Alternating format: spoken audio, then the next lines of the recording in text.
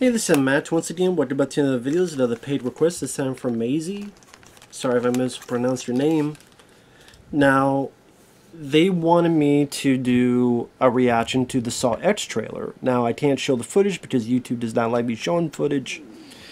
Because, I don't know, it's fine with other people, but with me, they get pissed or block it. Now, I've already seen this trailer, so it's not a first reaction, but it's more just me detailing my thoughts on it.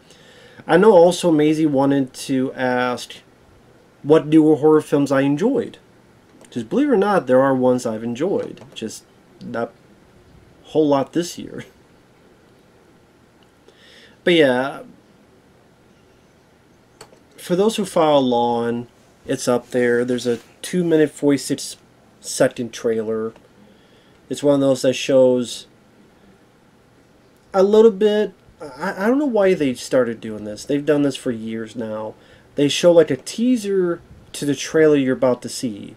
So here's, 5 seconds of the trailer, and then watch the trailer.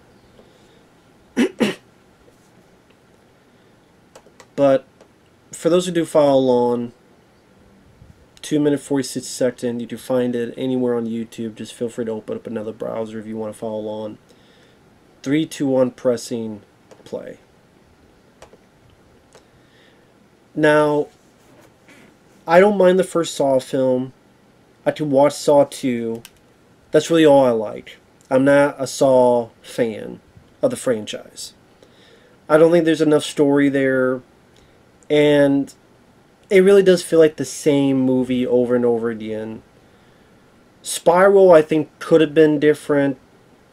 In fact, I wish it wasn't part of the Saw franchise. I don't mind the song. I don't know what the song is, but I like the way this song is utilized. But this is a prequel, which we already know this. We already know that he had cancer. He got screwed over. He's going to work up his revenge. And this is pretty much the first people to take revenge on the people that screwed up and fucked with him and took his money and lied to him.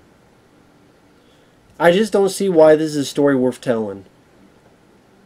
And Tobin Bell, I think it's funny that he's looks so much older, but this is supposed to be a prequel. I mean, he looks 20 years older, but it's supposed to be a prequel of how it began.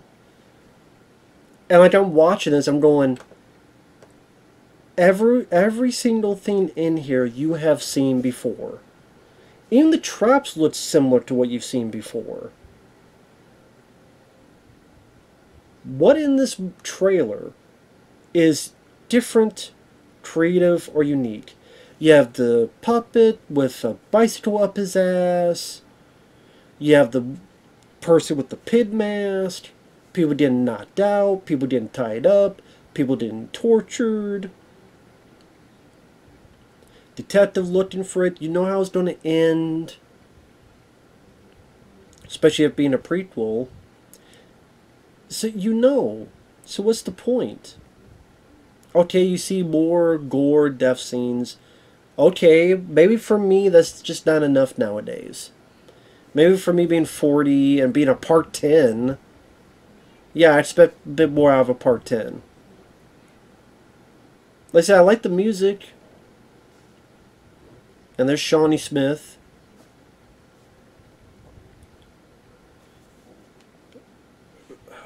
Shawnee Smith's in it. So... which, I mean, it's funny. It's kind of weird they would give that away in the trailer, but I just... get those nostalgia going. You remember Shawnee Smith? You remember Tobin Bell? Now, Tobin Bell hugged someone, so I'm guessing that's one of... I don't know if that's Shawnee Smith. It might be Shawnee Smith. It might be someone else who they hug and blah, blah, blah. It's either Shawnee Smith or one of the other people that... oh, I'm thankful you did this and you tortured me. Because now I appreciate my life more. Which I hate that concept in the Saw films. And that's the thing, like, when you watch this, People go, well, it's given the... Listen, I've said this countless times for the Exorcist Believer trailer and this one. If you look forward to it, good. Cool. I don't feel the same way. How many times in my streams, in my reviews, in my videos where I say to each their own, we all have different opinions, we all have different tastes, if you like it, teach their own, or if you hate it, teach their own. I've said that countless times. I know sometimes it falls on deaf ears. And do an experiment. Say that, and then say, if you like this trailer, you suck.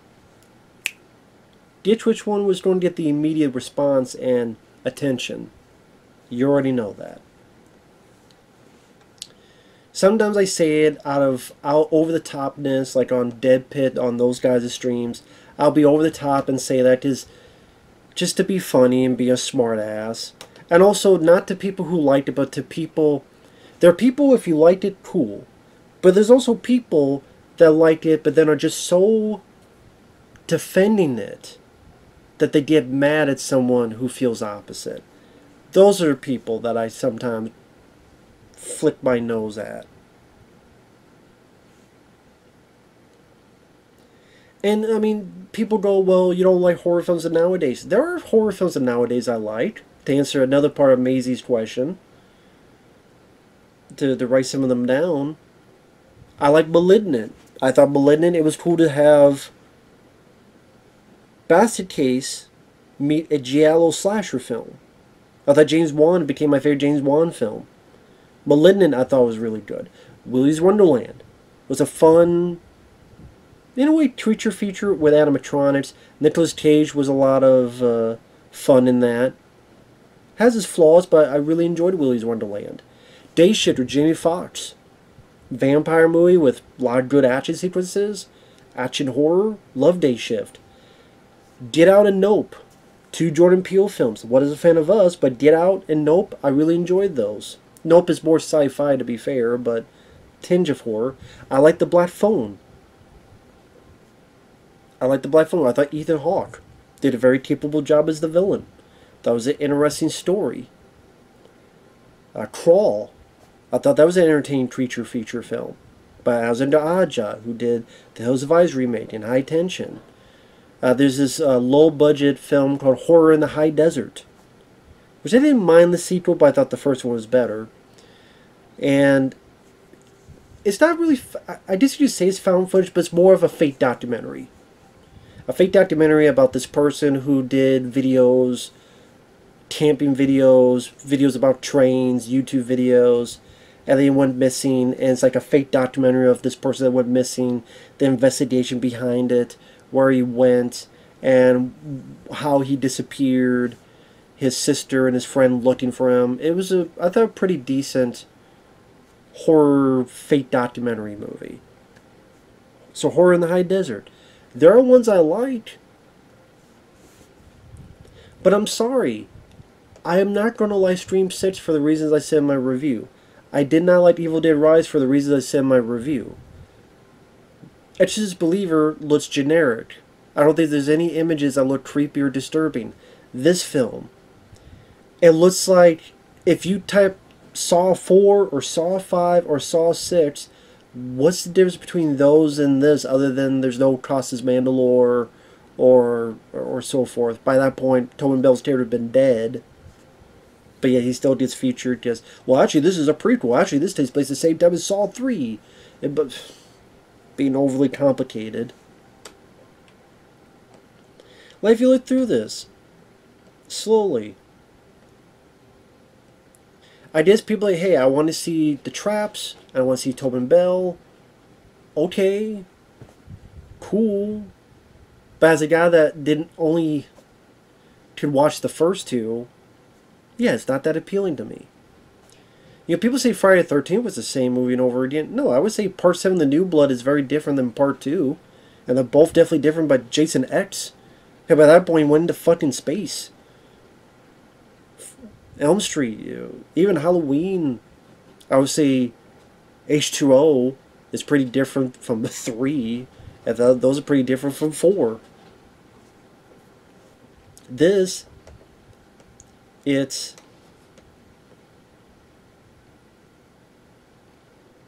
again, he goes into the hospital. He's sick. He talks with these people who mislead him. They didn't really do the surgery they wanted. He got screwed over. We already know this. If you've seen the other Saw films, you already know all this stuff. Well, you have to see the film. Well, I didn't. I have no interest in it. He starts building his traps. These are the first people he decides to kill. Or whatever his goal is to punish. These are the first people. The Pid Mask, he's probably putting it...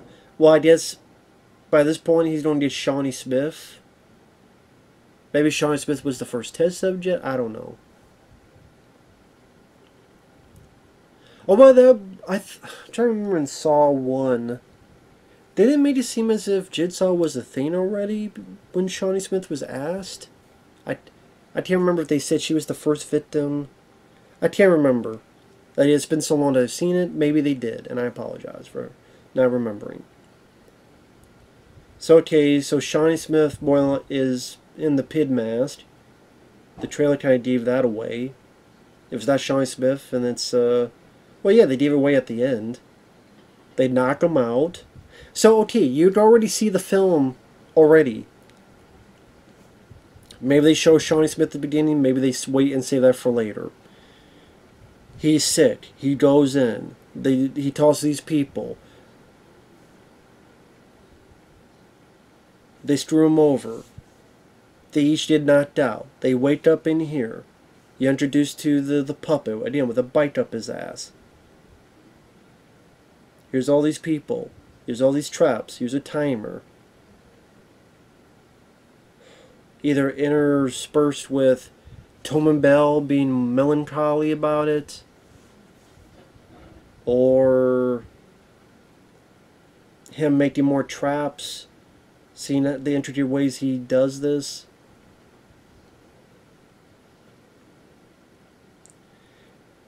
Kramer, brain cancer, 250K.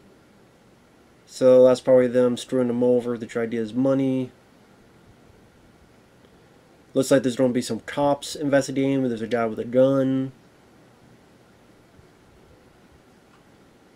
Someone get their fingers up.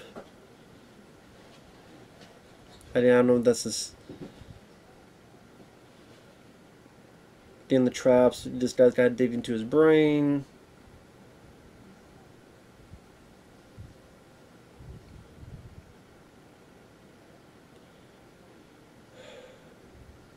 I'm going looking slowly through this. There's a little explosion here.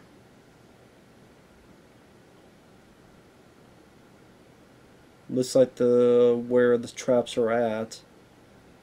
So maybe someone trying to escape, or maybe just all letting them escape.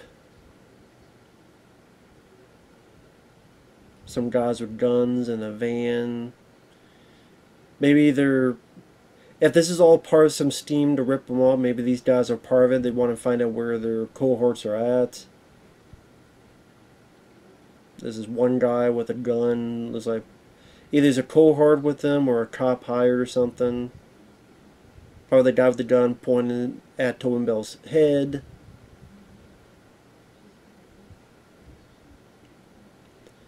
He's hugging someone. I don't know if that's Shawnee Smith, like I said, or someone else.